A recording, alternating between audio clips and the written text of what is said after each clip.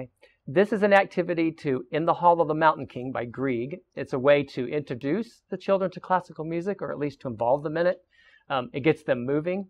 At first, you're sitting on your spot and you're just moving with your hands.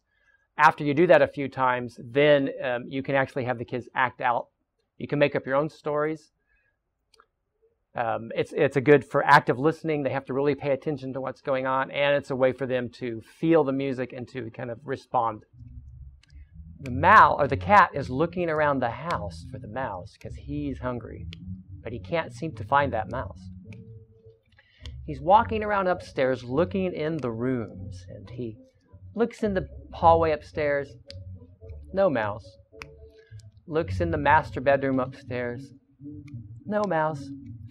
Looks in the baby's bedroom, and thankfully there's no mouse. Looks in the attic. Not even a mouse in the attic. Looks in the bathroom upstairs. No mouse. Decides to go down the stairs. No mouse on the stairs.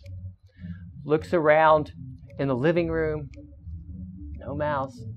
Looks around in the den downstairs. No mouse. In the office. No mouse. Then he decides to look in the kitchen. And what does he see? The mouse is walking around. He's hungry too. He's picking up crumbs to eat. So he picks up some breadcrumbs and he eats those. Nom, nom, nom, nom, nom, nom. He picks up some cheese crumbs and eats those. Yum, nom, nom, nom. Finds some pizza crumbs. Yum, nom, nom, nom. Oh, some spinach. Nom, nom, nom, nom. He finds some crackers. Nom, nom, nom, nom. He finds some spilled milk.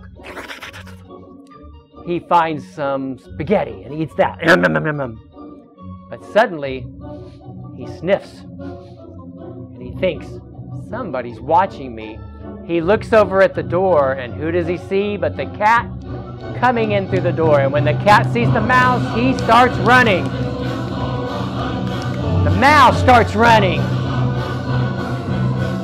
The cat gets close, and he swipes. And swipes, and the mouse is running, and he jumps and runs this way. Jumps and runs this way. And now the cat is running as fast as he can, trying to catch that mouse. The mouse is running as fast as he can to get away, and the cat gets close, and he jumps. And the mouse runs this way. And the cat jumps, and the mouse runs that way. The cat jumps, and jumps, and jumps, and jumps, and jumps, and jumps. The mouse is running for his hole, and the cat makes one jump. And then the students have to decide if the cat caught the mouse or if the mouse got away.